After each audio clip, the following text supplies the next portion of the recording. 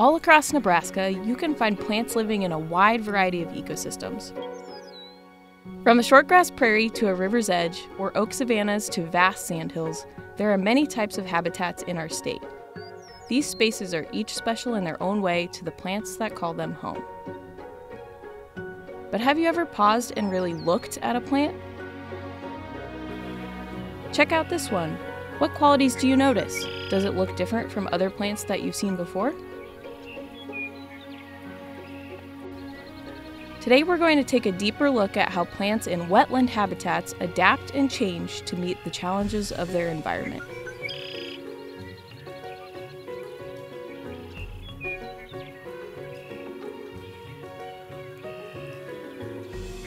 But before we go too far, what is a wetland? Wetlands are a habitat made up of specialized soil, water, and you guessed it, plants. The challenge with wetlands is that they are constantly changing. Sometimes they are very wet and become flooded, but other times they dry out. Unfortunately for wetland plants, they can't just grow legs and walk away when the going gets tough. So how do these plants survive their never-ending environmental changes? Let's take a peek into the world of wetland plants and all the ingenious structures they have that allow them to call wetlands home. Every plant growing in a wetland has its own special structures. Not sure what a structure is? Take a quick look at your hand. Is this a structure? The answer is yes. Your hand is a structure on your body. The important thing about structures is that they each have a function. A function is what it can do. So what can we do with our hands? Raise them in class? Throw a ball? Maybe even snag a tasty taco. All great functions of our hand, the structure. If we think back to plants then, what types of structures do most plants have? Can you name a few? Roots, stems, leaves, flowers, and seeds are all great examples of structures that can be found on plants. When it comes to wetland plants, there are a few species worth a closer look. Let's dive in and check out the creative structures and functions that allow plants to thrive in the face of challenging wetland conditions here in Nebraska.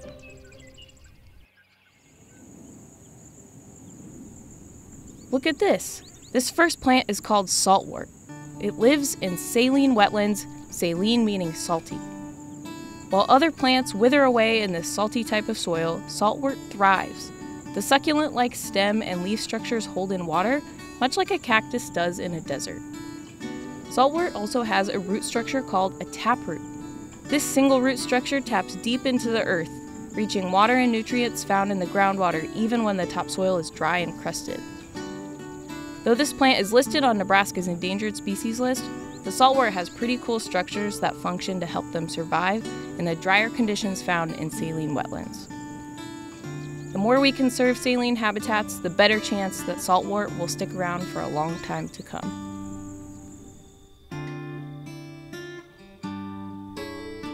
Another plant that tackles the challenging soil found in wetlands is the cattail. While plant roots don't breathe air in the same way humans do, they still require oxygen to survive. So imagine what it's like living in soggy wetland soil with almost no air to breathe. The roots of cattails are often submerged underwater, making it challenging for them to absorb oxygen like normal roots would. Here's where the cattail leans on its stem for support. The cattail stem structure actually takes in air and sends it down to the roots and rhizomes to help make up for the lack of oxygen. This allows them to breathe easy while also giving them the stem support needed to get through floods and heavy wind.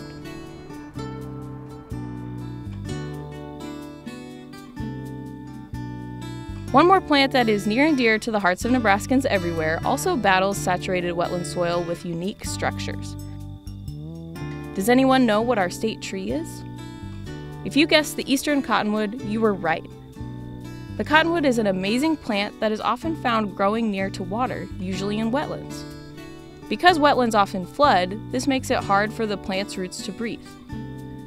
The cottonwood has very shallow roots to ensure they have better access to oxygen.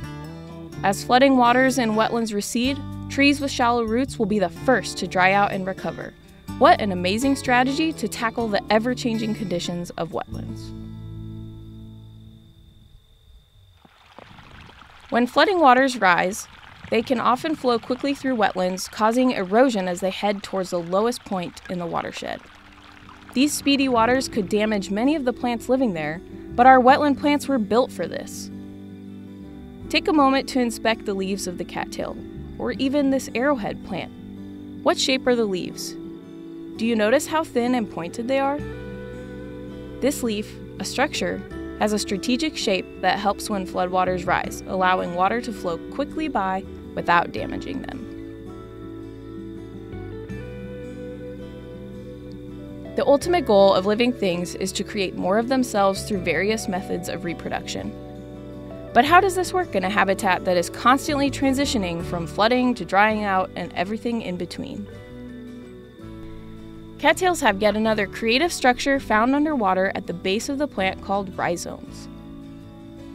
These potato-like tubers are the main way that a cattail can spread, sending out nodes and creating more of the same exact plant. That's why when you see cattails, there are usually a bunch of them and not just one. They also produce a hot dog-like flower. Did you know it was a flower? Cattails actually self-pollinate, and after those seeds have had time to develop, they puff out and float away on the wind or water to start new cattails growing somewhere else in the wetland.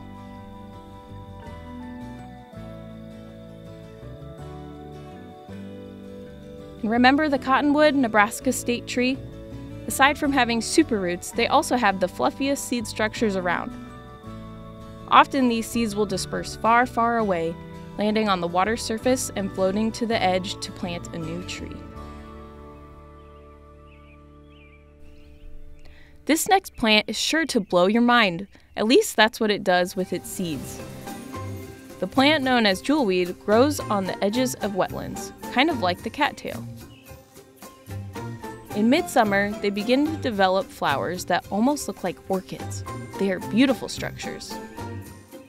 Once the flower is pollinated by an insect or even a hummingbird, they develop into an oval-shaped fruit pod structure. Inside, seeds. And what does that plant want to do with its seeds? Spread them or disperse them far and wide. Accidentally brush up against this seed pod and this plant's seeds will go flying. What an amazing adaptation. Who knew that plant structures could do such ingenious things to survive? Or that one plant could have multiple structures to help it survive in wetlands. I mean, imagine if we tried to plant a carrot in a saline wetland or a cactus in a wetland that floods often. Would that plant survive? By now we know that to endure the challenges thrown their way, wetland plants need some pretty special structures that function to do some pretty amazing things. Each plant is unique and each one can be affected differently depending on the conditions of the habitat. While some survive really well, others might not. It all comes down to the unique design of the plant. Whether you live in a wetland in Nebraska or not, plants everywhere have incredible structures that help them survive. What plant structures do you notice in your own environment? What type of environment are you exploring? Is it your neighborhood or the area around your school? Every day is a new chance to make observations and notice the little details around us. In this case, we hope you take some time to check out the surprising structures of plants that you see each day. Maybe you'll even head to a wetland and discover the uniquely specialized plants that live there. Either way, it's a great opportunity to check out some truly amazing adaptations. Good luck!